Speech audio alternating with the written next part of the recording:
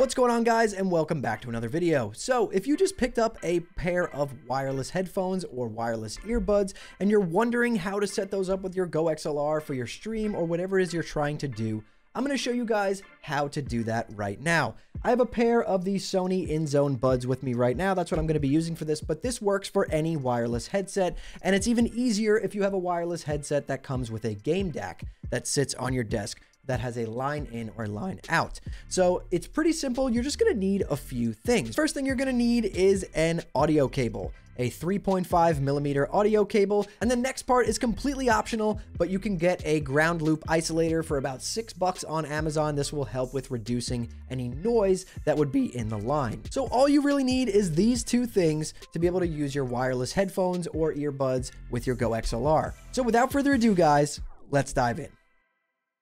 So I'm going to pop the earbuds in my ears right now so that they turn on and I can hear and make sure we're doing everything correct. Give them a second to initialize and let's take a look at my screen. Okay, so this is the InZone software for my earbuds. We can get rid of that for now. So what we're going to do first is go down to our tray, right click on our sound and go to Open Sound Settings. Once we're here, make sure before we do anything else that you guys have plugged in that audio cable. You're going to run one end of it from the headphone jack, the line out basically from the GOXLR, and then the other end of it is going to go into that ground loop isolator if you have one, and then the other end of that is going to go into the line in on the back of your PC, which would be the blue audio cable port.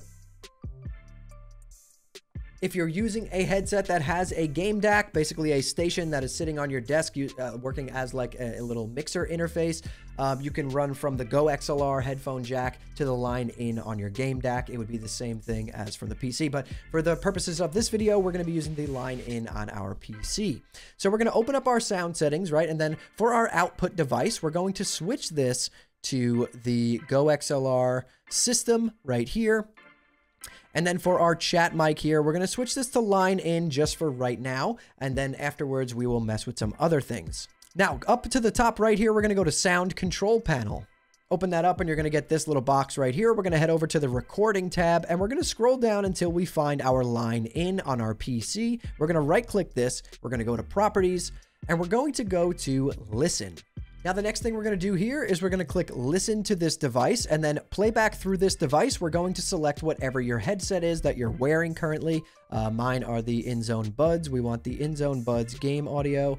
Apply. Now, after doing that, your GOXLR will function perfectly with your wireless headphones or earbuds. You can use all the exact same functionality. It's basically as if you plugged in a headset into the GOXLR itself. Now, keep in mind, though, that when using wireless headphones, even if you have extremely low latency wireless headphones or earbuds, there may be a tiny bit of delay when listening to your own voice. So I do suggest that if you are using wireless headphones or earbuds when streaming with the GOXLR, I would turn off voice monitoring, basically stop routing your microphone to your headphones, because hearing your own voice is going to sound a little bit different than when you plugged it into the GOXLR. There's not a massive delay, but it's tiny enough where like you'll hear your own voice and it'll make you crazy.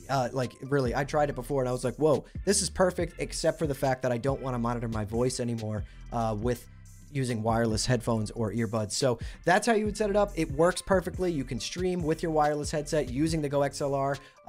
There's other ways you could do this with voice meter and things like that, but using other software and programs does tend to add a little bit more latency, and we want to keep it as low latency as possible. In my opinion, this is perfectly usable. You can stream. You would never even notice the delay unless you're monitoring your voice. It's very, very small, but being able to speak and like, you know, you hear yourself talking in your head, but then also hearing yourself back like a millisecond behind, it will literally drive you crazy. So really the way around that is to just open up your GOXLR software. You would go to the Mixer tab and you would go to Mic Monitor and just crank this down. If that doesn't work and doesn't lower it enough and you're still hearing it, you can head over to the Routing tab and just basically take your microphone off of your headphones. Your microphone will no longer be going to your headphones, but it will still be going to the line out. So it will still be being heard on your stream as well as the broadcast stream mix.